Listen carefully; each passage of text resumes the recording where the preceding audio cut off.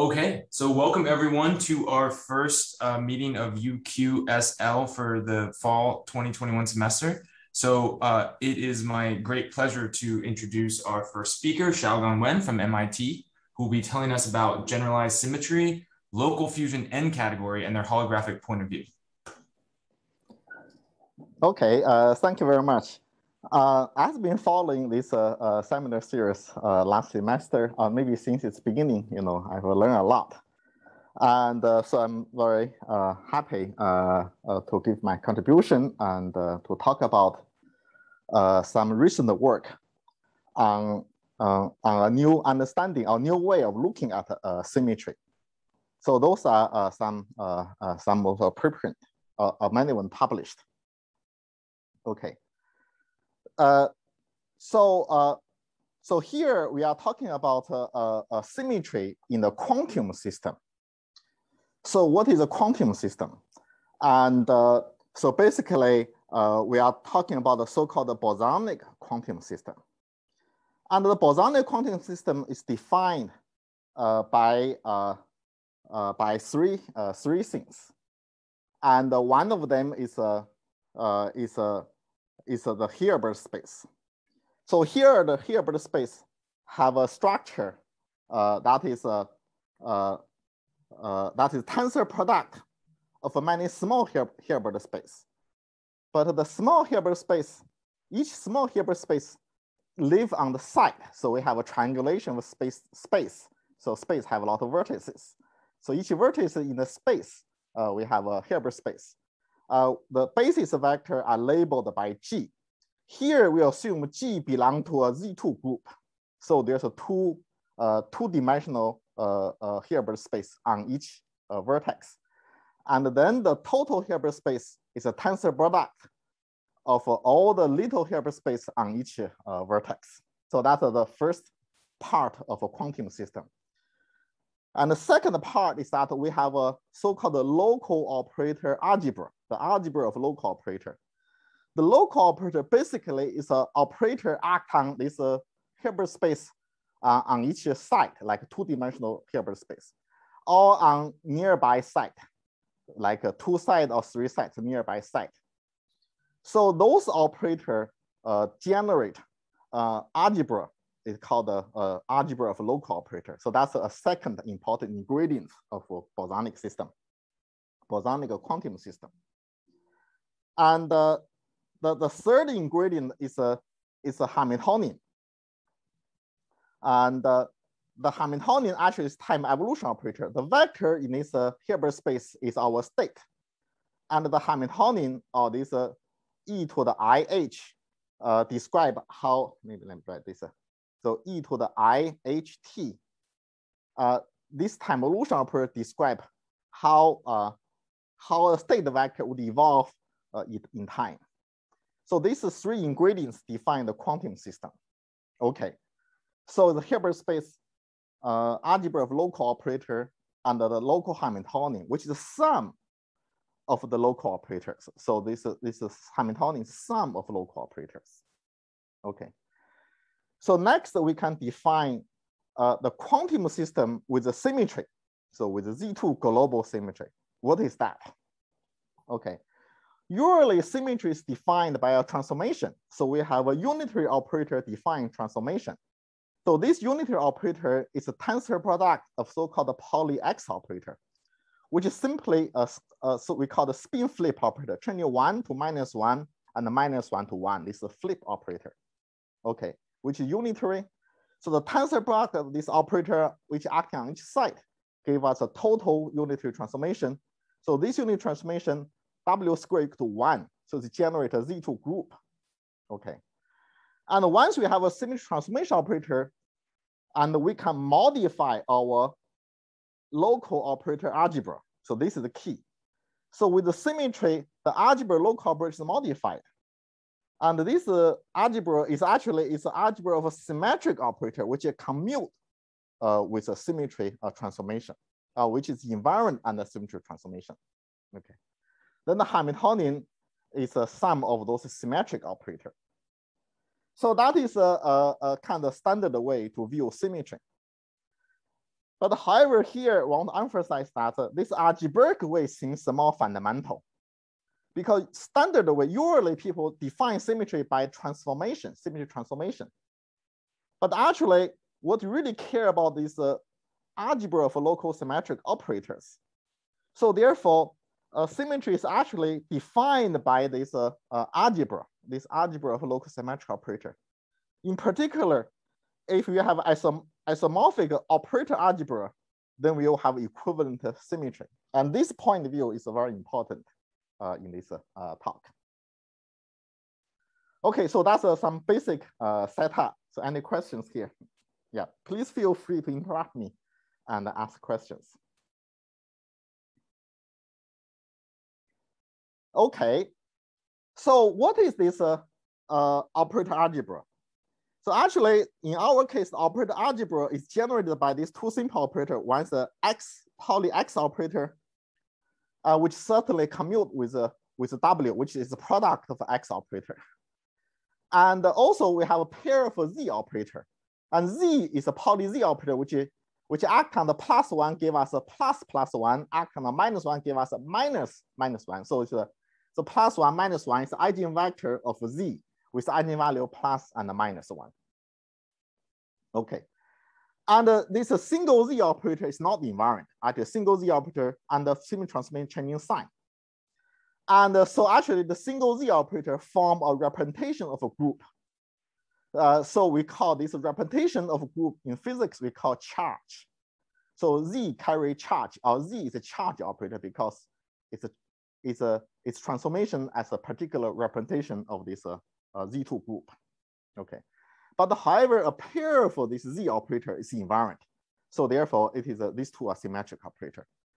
So this is standard way to write down a local symmetric operator, which also very simple. But here we want to use a particular way to write this local operator. And this particular way is very helpful. So in some sense, we try to stress that the local operator is not that local. The reason is that although like this pair of operator is quite local, only acting nearby two sites. But however, when you multiply these operators together, and this can join, like this ij can be viewed as a small segment of string. But however, when you multiply two strings together, you get the longer string, you get ik. And the I and the k will separate further away. We can say the string getting longer, which the string is connecting I and j or I and k. So we call this pair of operator a string operator, which connecting I and j. And when you multiply them together, you get the longer and the longer string. So that's this local operator is not that local in that sense. Okay. And also this xi operator is an on-site operator, it's a very local. Okay. But we can multiply those operators on bunch of sites, like for example, on this side, on this side, on this side, then we have a three-sided cluster. So I have a patch. So therefore, those are our patch operator. Okay. So the patch operator really is a product of xi, but I live on certain patch, certain region in a space, which is a connected region, let me say. So therefore, using those string operator and the patch operator, we can write down this local operator algebra in this way, which a string can connect, and the patch also connect. The patch 1, multiply patch 2, we get a patch 1 and 2. So patch getting grow bigger. So we have this string and a patch operator. And also, when the string and the patch operator multiply together, we have two situations. If a string and a patch have this kind of relation, then they anti-commute. However, if a string are within the patch, two string ends both outside the patch, then they commute. So we can use a string operator and a patch operator to describe this operator algebra, and which is helpful actually. Okay, so this is a operator algebra. We're using this operator to describe.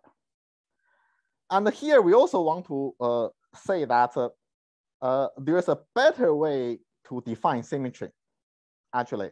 Not using this operator we define. This operator is a product of X on every side in the space. And here we notice that this patch operator actually is a part of this W operator, which product X on the region. And actually, this patch operator is enough for us to define symmetry because we can using patch operator to define symmetry by requiring this local operator, symmetric operator, commute with the patch operator, as long as the position I is far away from the boundary of a patch. As long as our operators either inside the patch or outside the patch, far away from boundary, then this commutant is the same. Okay, and this is a better way to define a local symmetric operator. Okay, and why this is better?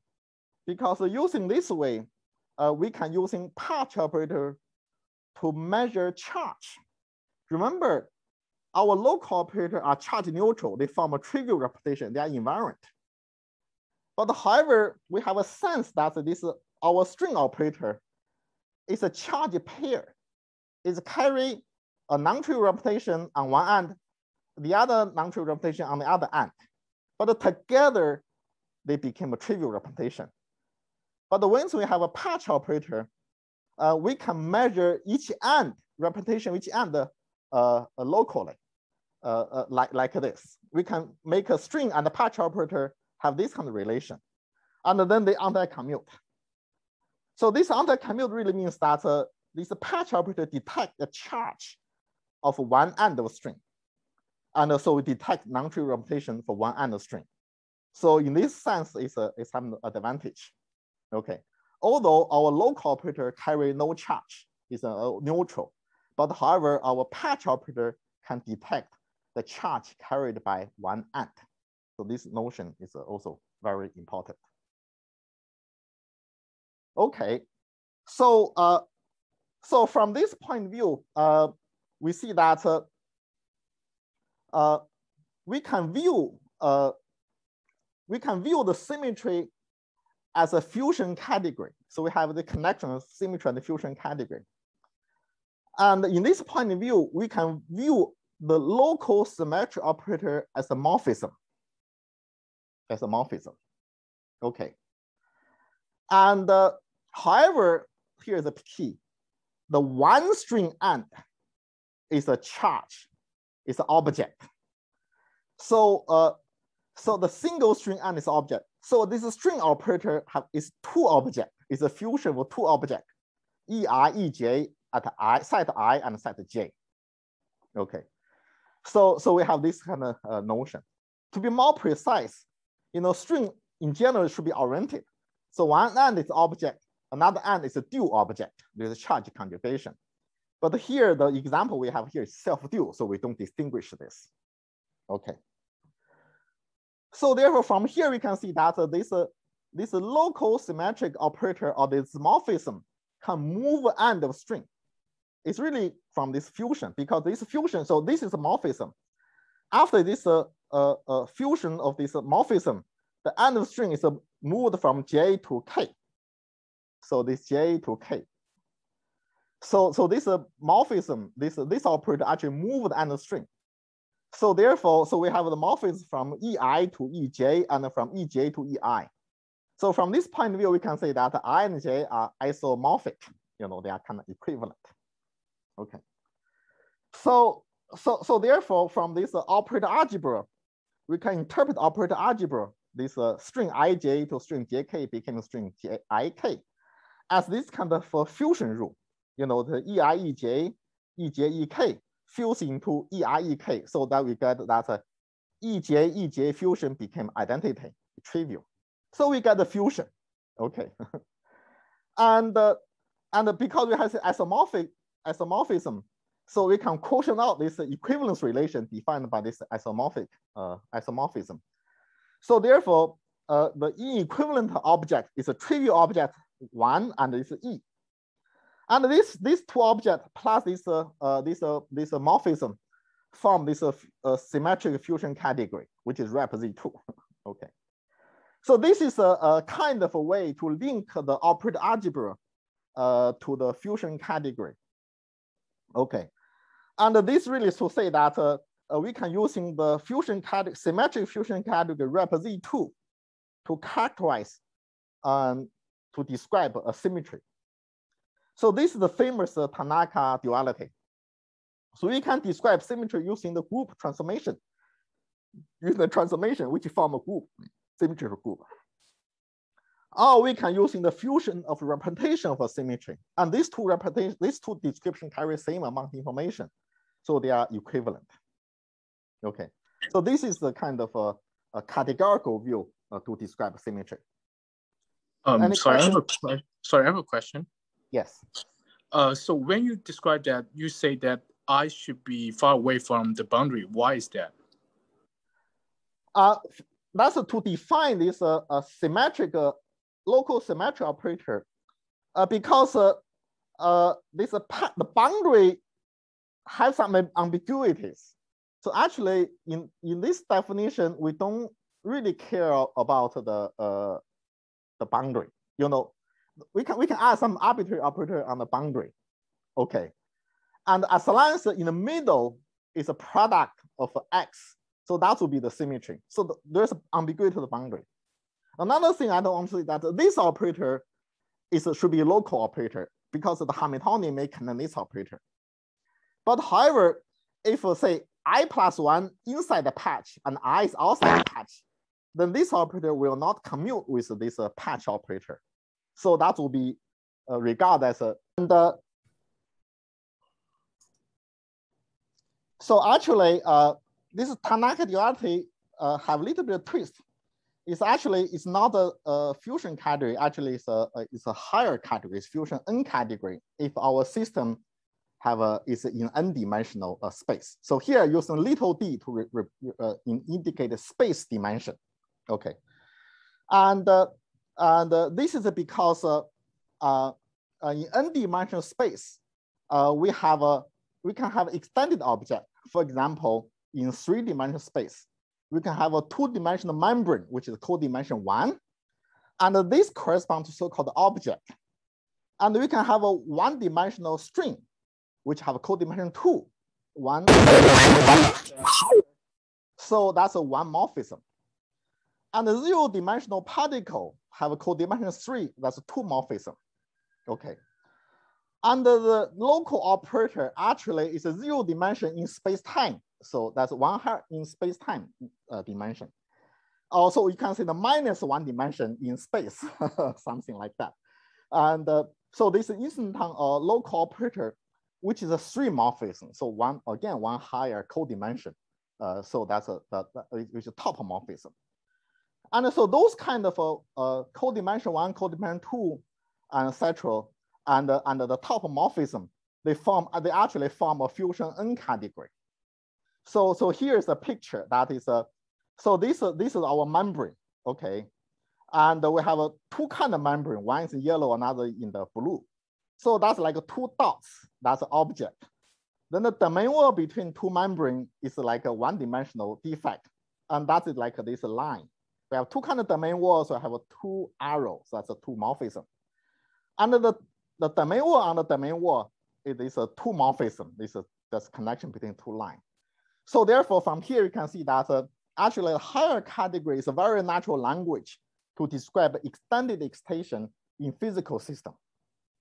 Okay, so in our example, in a 3-dimensional space, the Z2 charge is a point have a 0 dimension. So that's correspond to this 2 morphism. And but there's a 2D membrane and a 1D string, which can be formed by this 2 morphism, can be formed by these particles. Okay, and all this together plus this local symmetry operator, they give this fusion 3 category. So to be more precise, actually in 3-dimensional space, this Z2 symmetry is really described by fusion 3 category. So this is a kind of more detailed, advanced version of the Tannaka duality. So I think this carry more information. So this is a kind of a version of Tannaka duality we are going to use. Okay. And so now let's consider another example. So there's someone in the waiting room. Okay. And so in this in the second example, we are going to consider the higher symmetry, which is so-called one symmetry. And in this example, our Hilbert space changed. So now the small Hilbert space live on the link. So each link we have small Hilbert space. Then the total Hilbert space is a tensor product those link Hilbert space. Okay. Again, each link Hilbert space are labeled by the basis vector are labeled by the group. So it's a 2-dimensional Hilbert space on each link. Okay. Then the symmetry, this Z2, this one symmetry we have is generated by the transformation again. But now our transformation is defined on all the loops. So we can see we can have a loop going through those links. For each loop, we can define the transformation, which again is a product of the Pauli X operator. This X tilde is the same Pauli X operator, but they are not defined on the link. Okay. Xiao-Gang, we have a couple of questions in the chat. I actually I muted everyone, so I apologize. So people can't unmute themselves just to worry about security issues, I guess. But yeah, so if you want to, let's see. Theo asked, I'm confused. I would have thought line operators arise when you have a gauged symmetry as the Wilson lines, whereas a global symmetry should have codimension 1 operator. Right now this one symmetry is happen to be Theo is right. This line operator, because we consider 2-dimensional space, so this line operator happen to be one symmetry, but in 3 dimensions, the line operator would give us 2 symmetry. So here is a coincidence. So this one symmetry actually is defined by the by codimension 1 operator. So, but we are in 2-dimensional space. So codimension 1 operator happen to be a line operator. So that's that is the reason. Okay. And so in this case, but however, this symmetry transformation is defined for every loop. So therefore, the local symmetric operator will be the operator commute with every loop operator. This kind of Wilson loop operator. Okay, and then similarly, we can using this this local symmetric operator would form algebra. Again, we can write algebra in this strange way. Say one type of local symmetric operator is a string operator, which is just a product of those X tilde, which certainly commute with a W. Okay. Then another local symmetric operator is defined on the boundary of a patch. It's a boundary of patch, or maybe another way to say it's defined on a contractible loop. Okay. On this contractible loop, there's a red line here. Then this red line crosses the link. Then on each link, we have this Pauli Z operator. Certainly, the single Pauli Z operator do not commute with this our string operator, which is given by X. Okay. But however, because this contractible loop always intersect with this string by 2 points. So therefore, they always commute. Okay. Xiao-Gang, we also have another question.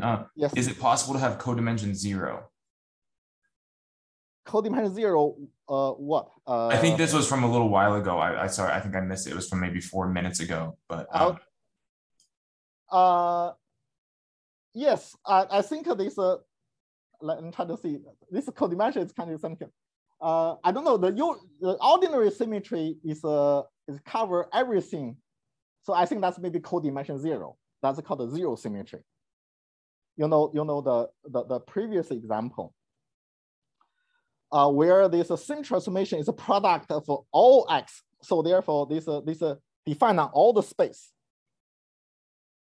that's probably can say is codimension 0. And yeah. So therefore, that's okay. And then operator algebra again is we have this string operator multiplied together, the string get longer, and the patch operator multiplied together, and the patch getting bigger. And again, the string and the patch operator have a similar commutation relation. Okay. So here we already see that, well, from operator algebra point of view, this Z2 one symmetry in 2 dimensions is very similar to Z2 0 symmetry in 2 dimensions. Okay. So we'll come back to this this point. And but here I want to say that this kind of symmetry generated by the sub manifold is called N-form symmetry, and which is this paper really very important, and which is really systematically emphasize the importance of this N-form symmetry. But this earlier paper have actually already show some similar things, and which is called D-dimensional gauge-like symmetry. And this kind of symmetry operator is also studied very a lot in the quantum information theory. It's called a logical operator. The logical operator in quantum information theory actually is this type of operator. Okay. So so from here we can using the patch operator to measure charge conveniently. For example, instead of using loop to generate symmetry, we can using the open string. We can use the open string to generate one symmetry. And so as long as our local operator is far away from a string end, then this condition will be enough for us to define what is a local symmetric operator. Okay. And then again, using this local symmetric operator, so this is our symmetry transformation now. Then the boundary of the patch, this loop is our one charge. So our one charge now became one dimensional, not point-like, became one dimensional loop. So our open string operator, when they get across this one charge, we can measure this one charge. Okay. So this Z2 one charge is measured by this computation relation. And therefore this we have this so-called one symmetry. So the N symmetry really defined our charge operator. It's because our charge operator is one dimension. So our charge is one dimension, so we call it N symmetry. That's called one symmetry. So this is the point.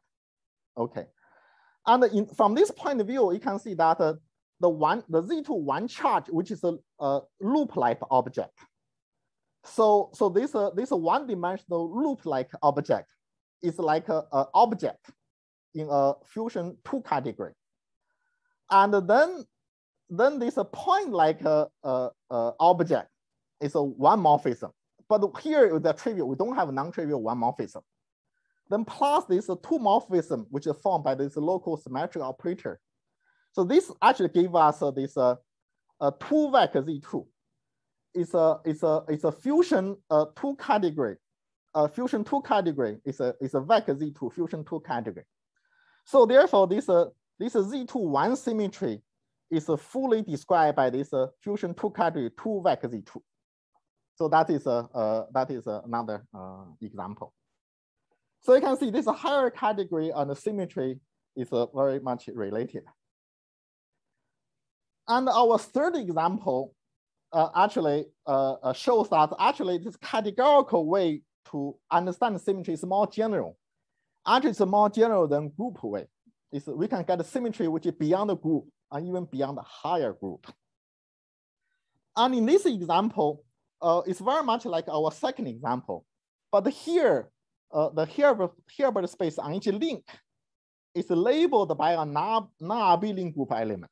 So we have a non-abelian group, a finite group, non-abelian group, which label the basis vector of a Hilbert space on each link.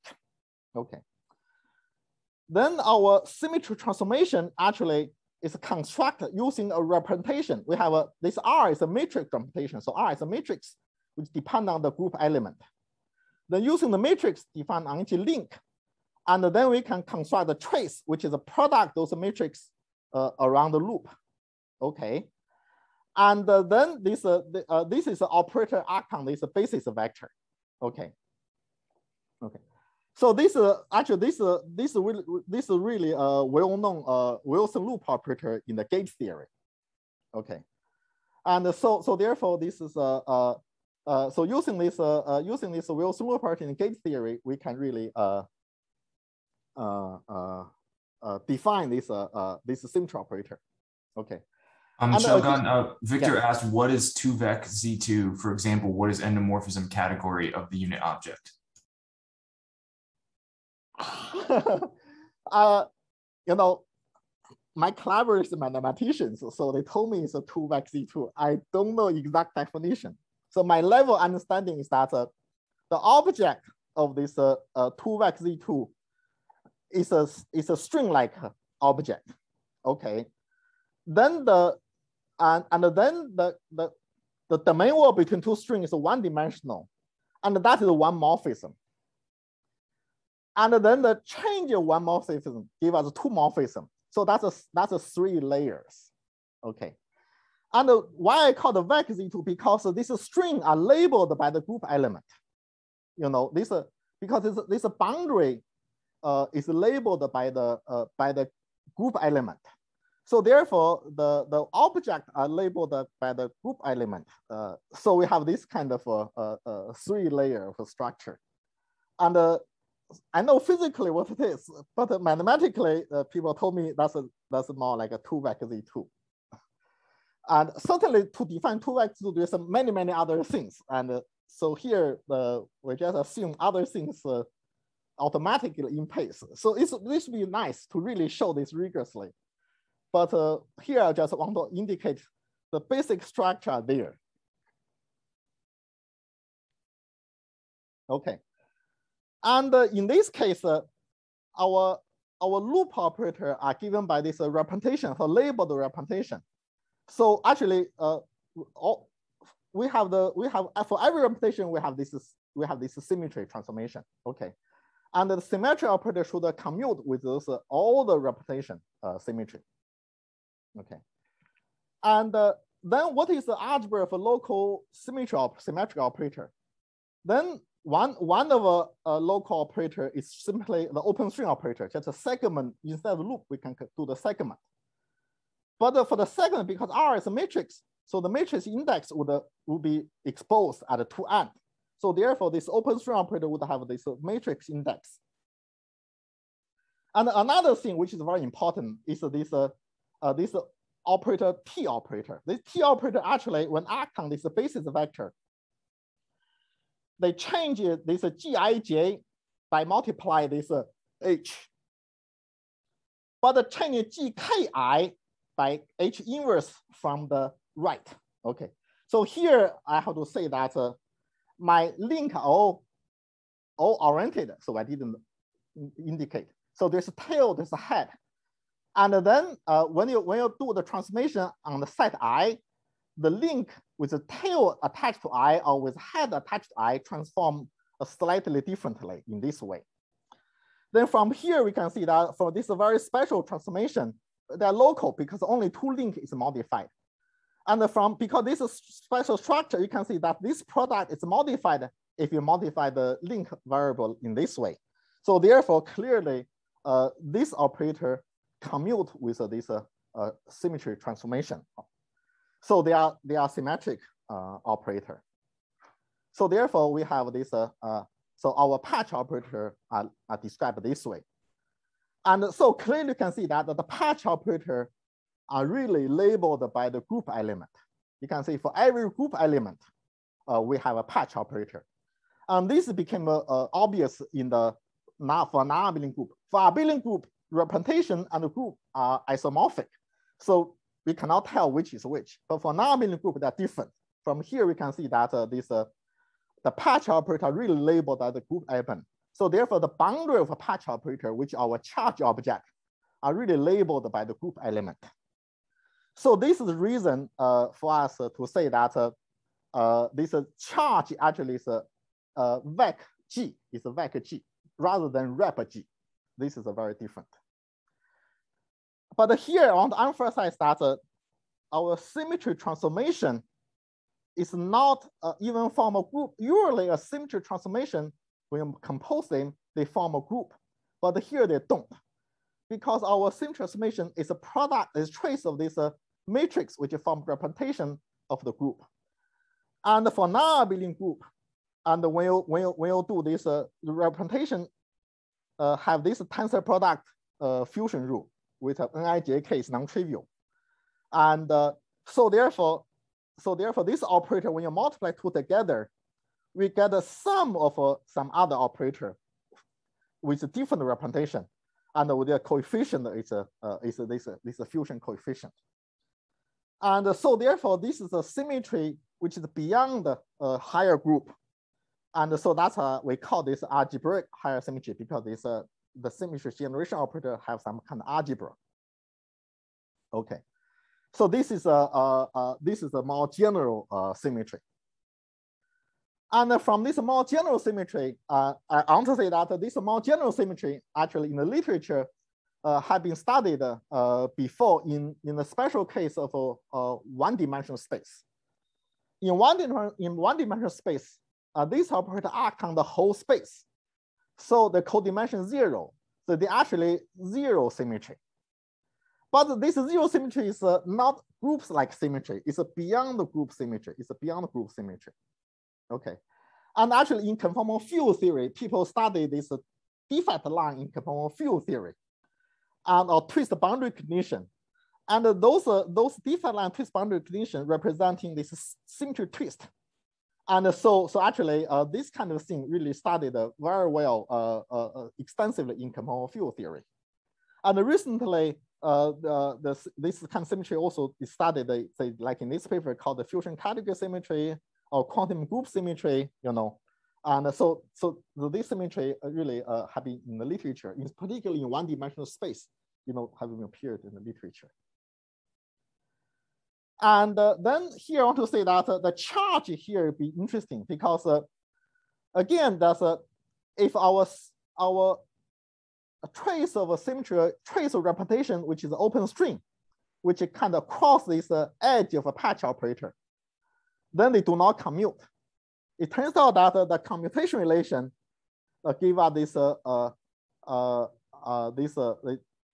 this matrix. This multiplies some not instead of sign, we have a matrix here, and this matrix depend on this H, which is a patch operator is labeled by the H. Okay, so there's some, so this really describes some non-trivial charge. Okay, but anyway, the key point is that this kind of the boundary of a charge are labeled by the H. Okay. And again, we have a trivial one morphism. Those are line. This line object is a object, okay, and the point object is a one morphism. Then this local symmetric operator is a two morphism, and these three layers thing together, we claim they should form a two vector G. Yeah, they should form a two vector G, and so therefore this kind of a beyond the group. One symmetry in two-dimensional space is really characterized by this two vector G, where G is non-abelian.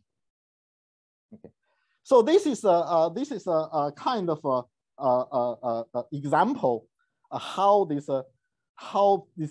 very generalized symmetry can be systematically described by this fusion higher category. No, this fusion higher category. It's really a very right mathematics to describe generalized symmetry rather than group. So it's instead it's a group is no longer it's not a proper thing to describe a symmetry, but the fusion higher category is a proper mathematical framework to describe a symmetry. So that's a point I try to say. But however, so this is to say the symmetry are classed by group, the higher symmetry are classed by higher group. But for this more general algebraic higher symmetry, we just try to argue or demonstrate using example, they are described by fusion higher category. But however, here that not every fusion hierarchy category describes symmetry. Only a special kind of fusion hierarchy category describes symmetry. So what kind of a fusion category? For example, in one-dimensional symmetry, and in one dimension, the symmetry in one dimension are described by symmetric fusion category, not arbitrary fusion category. So from this example, you can see that only symmetric fusion category describes symmetry in one dimension. So in general, in higher dimension, what kind of a fusion category describe algebraic higher symmetry?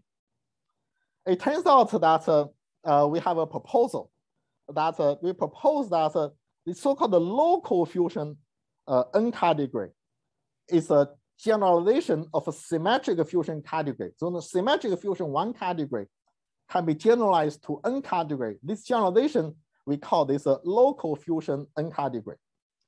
And this local really means that there is a so-called top faithful functor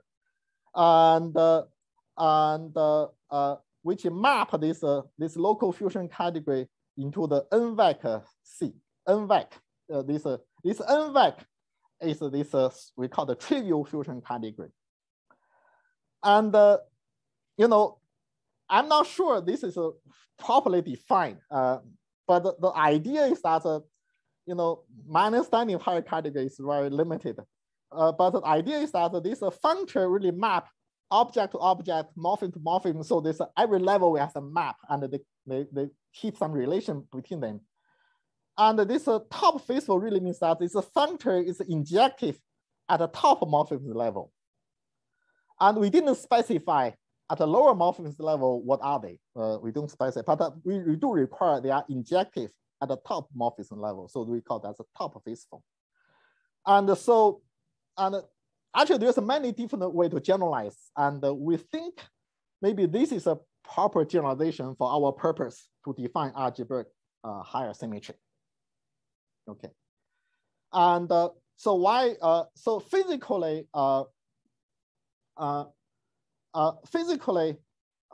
is the following. And this functor really means ignore the symmetry. Okay. Because when you have a symmetry, then you allow symmetry to break. So it means you break symmetry, you have no symmetry. So you ignore the symmetry. So when you have a symmetry, then you assume without symmetry is also present. It's a possibility, it's a case.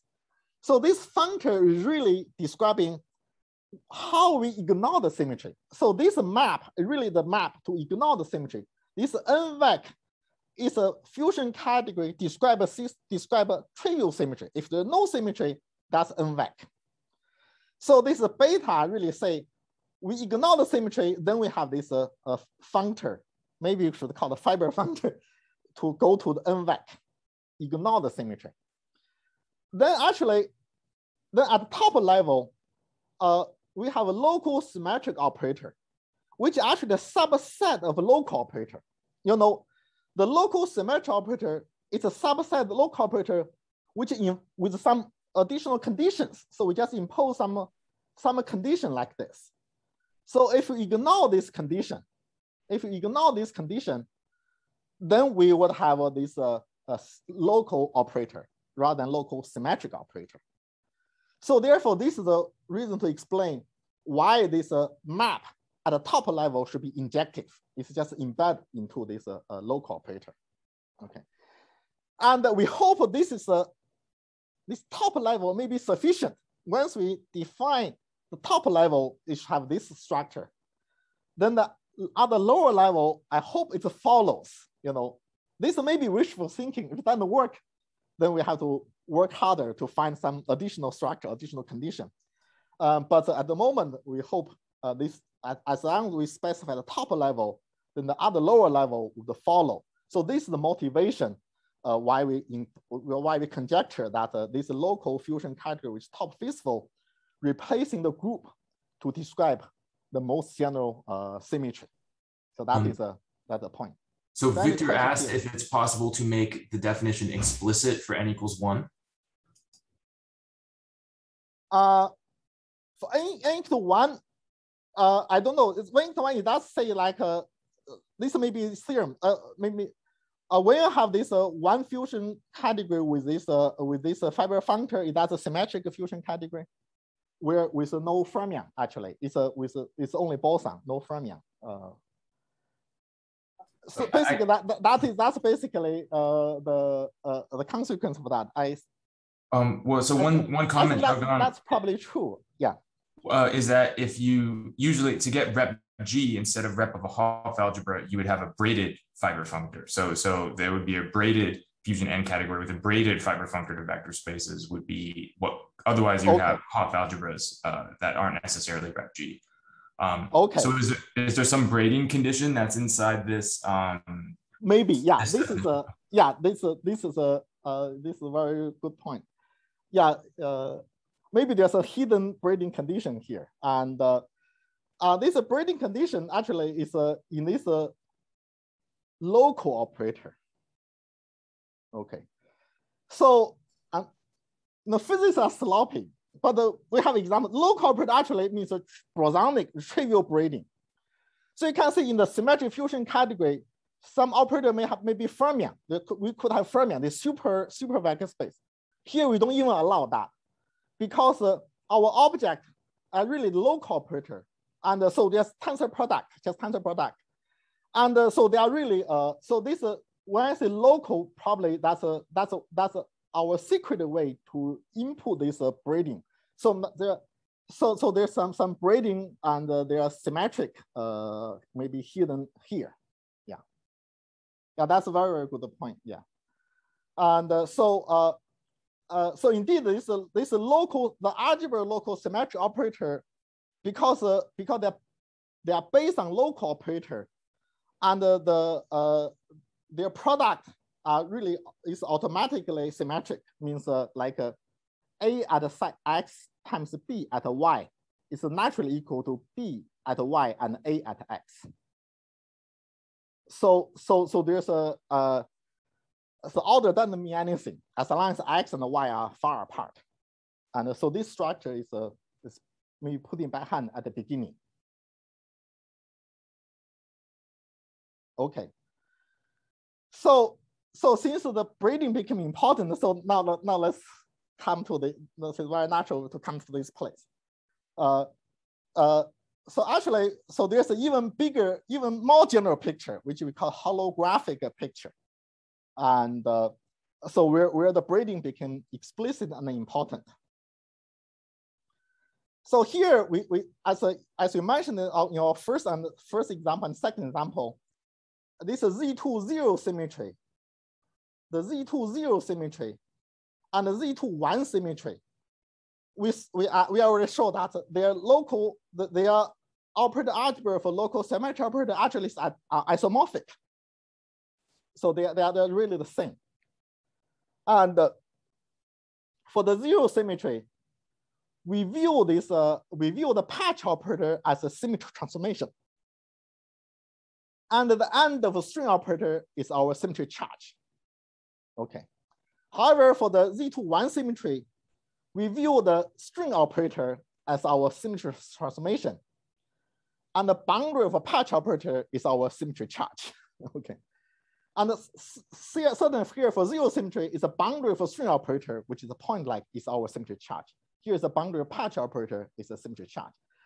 So you can see that the operator algebra is the same. We just assign different thing as a symmetry and a different thing as a charge. So this assignment is different. So basically they are the same. Okay. And so from this point of view, we can see that these two operator algebra really isomorphic, and they should really describing same symmetry. But however, our point of view of viewing symmetry using transformation point of view, like the zero symmetry is generated by patch operator, and the one symmetry is generated by the string operator. And this point of view say these two seems very different symmetry, but they are actually equivalent. So here we have this equivalence relation between symmetry. So there's a so we can say these two, the n rep G and n vec G describing equivalent symmetry. So these two local fusion higher category are really describing equivalent symmetry. So therefore we have an equivalence class an equivalence relation between local fusion and higher category. And so what is this kind of equivalence relation between this local fusion higher category, which we can see that from this categorical point of view, that the two symmetries are really equivalent. So what are those equivalence relations? How to see this? Okay, so maybe 5 more minutes, I would finish. Yeah, I think. No problem. Yeah, we got off track with the Zoom bombing, so yeah, take your time. And here, I just want to say that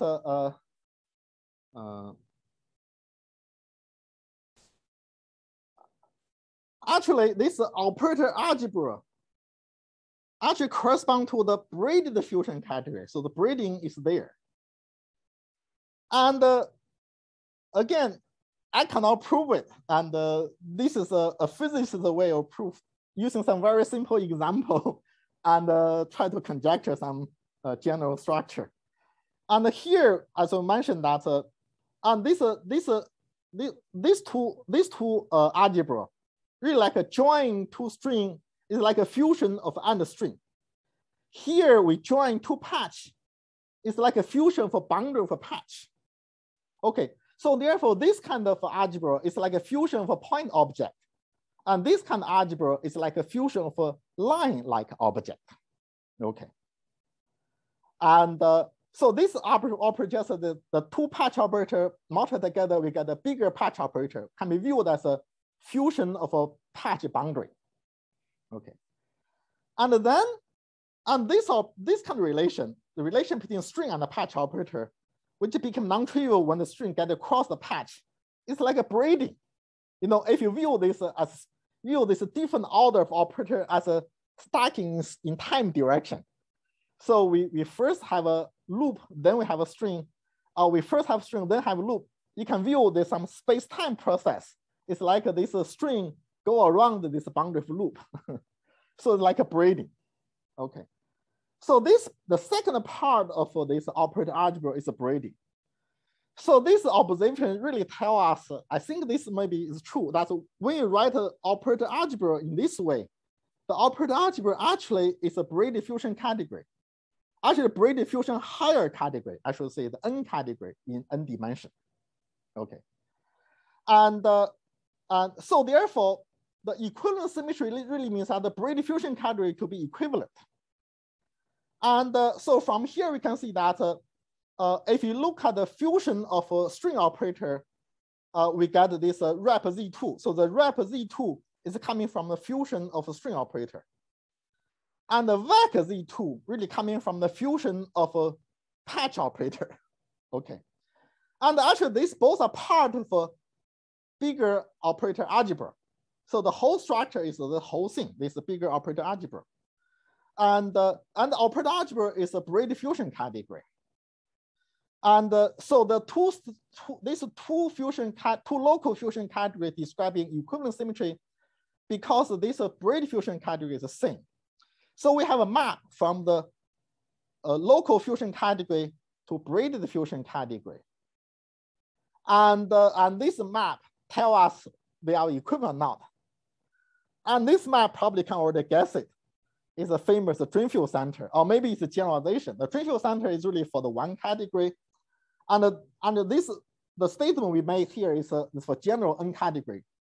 So for every fusion n category, and there's a center which map data to the braided fusion category. And in our language, it's like when you map a local fusion n category into the braided fusion category, it's really try to find its operator algebra for this kind of symmetry. Yeah. So this is a way to understand that. So therefore, these two local fusion, two category are equivalent because they have same center. Their center is the same. And so this is really another main message. Is so the generalized symmetry are described by the local fusion n category, but their equivalents are described by their center. If their center is the same, this symmetry actually the same symmetry. So we call them equivalent symmetry. Okay. And so actually there is a physical way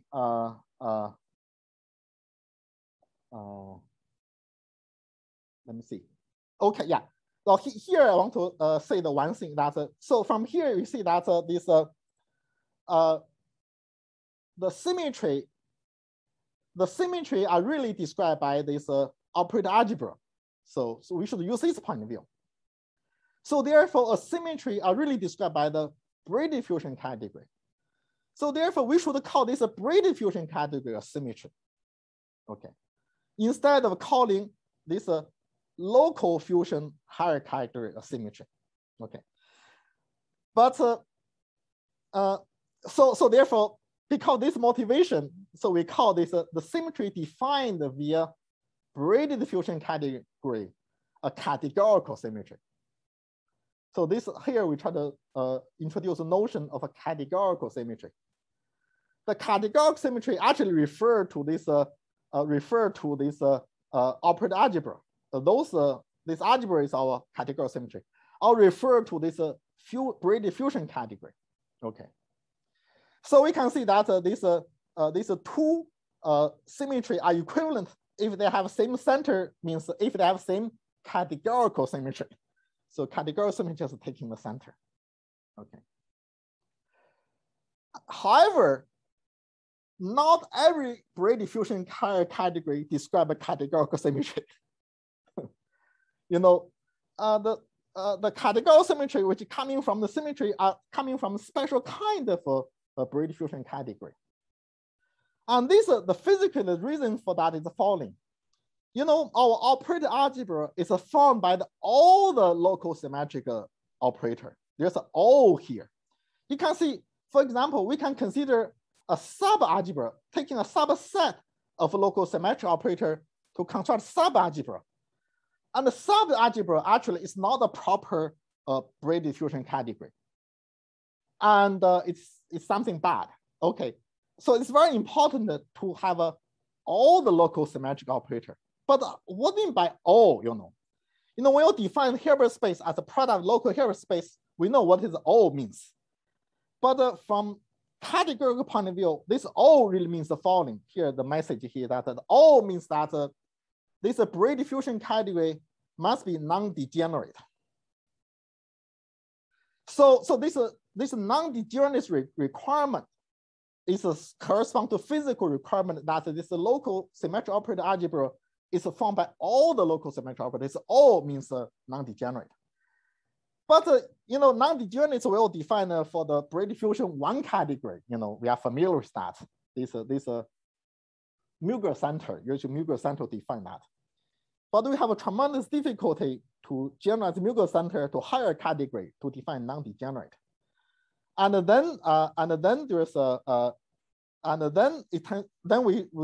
we think we use this to define non-degeneracy. That is from the Brady diffusion category, we can do the condensation completion. Well, maybe I will describe just in a moment. And then to get the fusion category, then take this center again. If this center is trivial, then we say it's non-degenerate.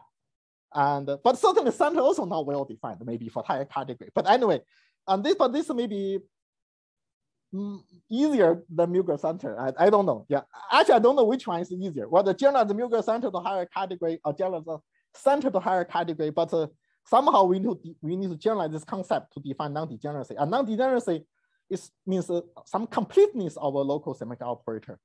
If you take a sub-algebra, then this Brady diffusion, we still get the Brady diffusion category, but it's no longer non-degenerate. Yeah, so the sub-algebra will have this problem. And so this became a next level, that the categorical symmetry or this essence of symmetry is described by this non-degenerate Brady diffusion category. Yeah, so that's another message. Okay, so in 1 minute, let me finish this. And although there's other things, but I think this to really finish this, really that's actually this taking the center have a physical meaning. Taking this center all have the physical meaning. The physical meaning actually is a boundary box relation. And you know that it's a higher category describe this codimension 1, codimension 2, codimension 3 object. So those objects in physics is called excitation in topological order. Okay, for example, a topological order in n+1 dimensional space are described by this a fusion n+1 category. Okay, and then this the topological order is n+1 dimension. They have a boundary which is n dimension. The boundary also have an excitation which can be codimension 1 respect to boundary or codimension 2 respect to boundary. So boundary excitation also described by a fusion n category. So therefore we have a fusion n+1 category describing bulk excitation, and we have a fusion n category describing boundary excitation. And the relation between these two fusion categories is precisely this center. Because in the bulk and this codimension 1 excitation, they are all descendant, means that they are formed by the lower dimensional excitations. So we can remove them, okay? And removing them is called looping in category language. So really followed by this paper, which this paper really emphasizing the importance of this looping, de-looping. Then if you start with a Brady fusion category, we can add back this codimension 1 excitation. It's called a de-looping. So this de-looping really like adding back codimension 1 excitation. Okay. And so with this looping, de-looping, then we can really understand this center as a boundary box relation. You know, taking center is really like a map using the boundary category to determine the bulk category. So there is a holographic principle topological order here. That the boundary uniquely determine the bulk. Well, this is the cut off. The boundary uniquely determine the bulk. Okay. So therefore, if I know the boundary category, and we can take the center to open the Brady fusion category, which determine the bulk excitation minus this codimension 1 excitation. So therefore, this taking center have a very physical meaning, which is a boundary bulk relation. Okay, and so therefore this understanding the symmetry as a fusion category basically really try to say that symmetry can be viewed as some special boundary of a topological order, and the topological order actually is a categorical symmetry, which is the essence of a symmetry. The equivalence class of a symmetry corresponds to topological order in one higher dimension. So which is quite from physics point of view, is quite an amazing way to see how symmetry turns out to be something looks so foreign. But however, at the moment we believe this maybe is a better way, as a more general way to understand the symmetry. And using this more general way, we can really understand a lot of issues more directly, like how to classify a topological order with different symmetry, how to gauge a symmetry, and how to have an anomaly in symmetry. And things, all the questions associated with symmetry can be asked and answered in this framework. And you get a quite interesting categorical answer to all those usual questions, and which I don't have to describe today, but you know, we have this long paper which describes some of those stuff. But today I really am emphasizing on using some example to see how this different way to view symmetry come about. Yeah, thank you very much. Yeah. Okay, thank you, Xiao-Gang. I'll go ahead and stop the recording.